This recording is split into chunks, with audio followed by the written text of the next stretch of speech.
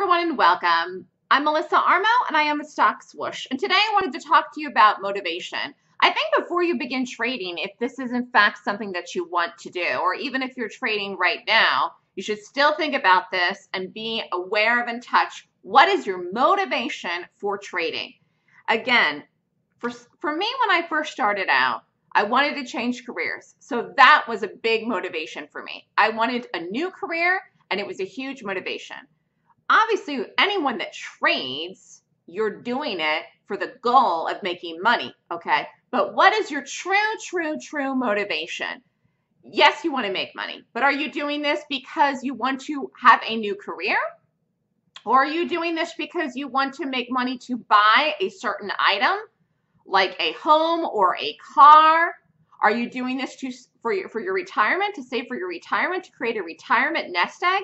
I think knowing the exact real full-on motivation is very helpful for you, because when you get up in the morning and you're doing this, or before you even start, before you even take a class like mine, I think you got to know, why really are you doing this? Obviously, you want to make money. That goes without saying. I think you have to keep that in the forefront of your mind every day when you're trading too. But what is your biggest motivation for trading? Why do you want to do this? Okay. So I think if you can be in touch with that, it's really going to help you out in the long run and the short run, because some days are fabulous when you're trading, and then some days are a little bit harder than others. And if you know really what the true motivation is for you doing this, it'll help you through the rough days. And it also will keep you on point and on target to stay focused to achieve your goals. Again, the monetary goals, which is obviously what you want, which is the result, which is the money.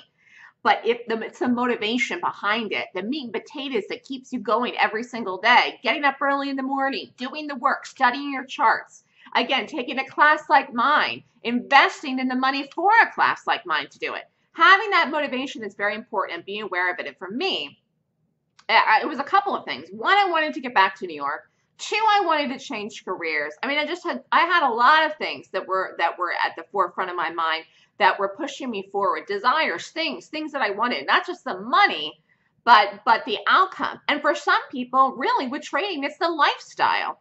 You know, you can work from home, your hours are shorter, you have weekends off, the market closes every day at 4 o'clock, so you're not working past that time no matter what anyways.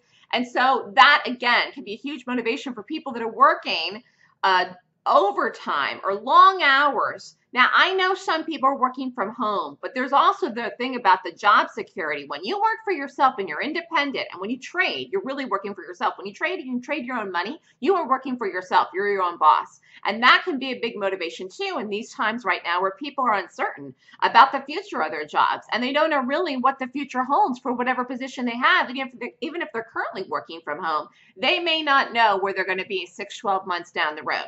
So if you can teach yourself how to make money in the market and trade, that too is a huge motivation, to be able to work for yourself, work less hours, and to be able to set your own course and be independent. I think if your personality is that you are an independent person, an entrepreneur, it's really going to help you be successful in the market. And that's my personality, and it's the reason that I'm successful running my own business.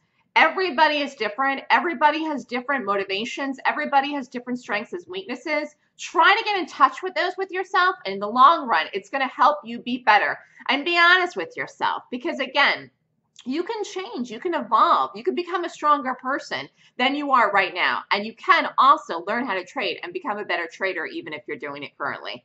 If you'd like more information, email me, Melissa, at thestockswoosh.com. Have a great day.